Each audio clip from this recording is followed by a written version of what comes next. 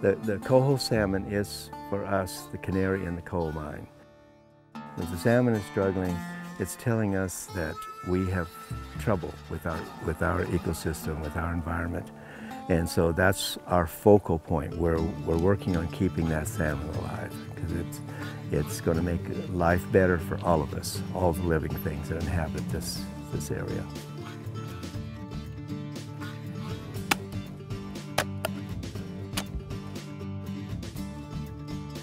So this is the Lagunitas Creek.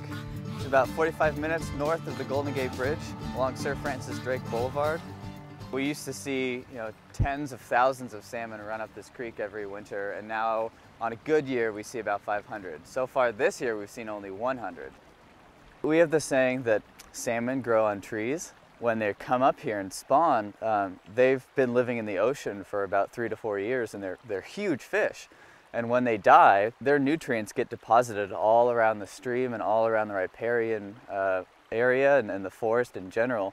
And the trees really thrive on that. And some scientists years ago found that redwood trees that grew along salmon streams on average grew taller and bigger than redwood trees that grew away from salmon streams. The population of Lagunitas Creek Coho salmon has declined by about 95% of its historical average. It's kind of a multifold reason why their populations have declined so much. One large part is dam construction, and in this watershed in particular, there's 2 major dams. Peters Dam that dams up Kent Lake, and then the dam on Nicasio Reservoir, both of which limit the available spawning habitat for the salmon by about 40%. There are lots of other factors, including urbanization, that have had a really big impact on the fish. Come roads and roofs and cars and fertilizers and pollution. All those factors kind of contribute to decreased water quality. Prolonged drought can really have a serious effect on vegetation, for the long-term future. So if, this year's drought, we might not see its effect for a couple of years. So this is the main stem San Geronimo Creek, which is a tributary to Lagunitas Creek. And this creek and its surrounding tributaries, on average, see about 40 to 60% of all the spawning in the entire watershed. And you can really see the impacts that urbanization have had on this creek. Historically, there used to be a wide, meandering floodplain here where the stream was really sinuous, it was meandering, there's a lot of forest canopy, and now the stream's been channelized and really poses a real risk to the structures here.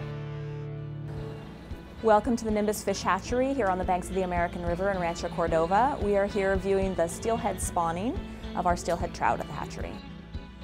This hatchery was built in 1955 at the same time as Nimbus and Folsom dams. And those dams were built by the Bureau of Reclamation to control flooding on this river and to provide a steady source of water for the communities springing up downriver. Unfortunately, at the same time that they did that, they cut off access to most of the historic spawning range of the Chinook salmon and steelhead trout. So the hatchery was established with a goal of producing 4 million salmon and 430,000 steelhead trout every year and releasing them back into the river to sustain and maintain that population at a healthy level. Once the salmon have made their way to the top of the fish ladder, they gather in a holding tank there.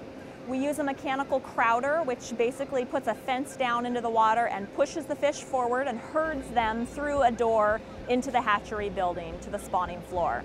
They're in a basket there, and we administer an electric shock, which is a way of putting them to sleep, basically. It anesthetizes the fish so that they will not be struggling or suffering, and also so that they will be easier for the staff to handle. We are talking about some pretty big fish here.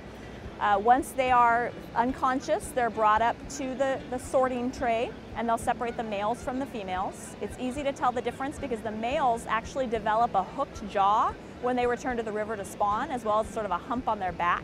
So they look much more aggressive than the females. And the females will have a big round belly full of eggs. The workers will go through and feel each female's belly to determine whether those eggs are ripe and ready to be spawned. If they are ripe, the belly will feel soft and eggs will be expelled when the worker squeezes the belly. If the belly still feels hard, no eggs are coming out, she's not ripe yet, and that fish will be returned to the water either in a holding tank or to the river for trout, to wait a few more days for those eggs to ripen up.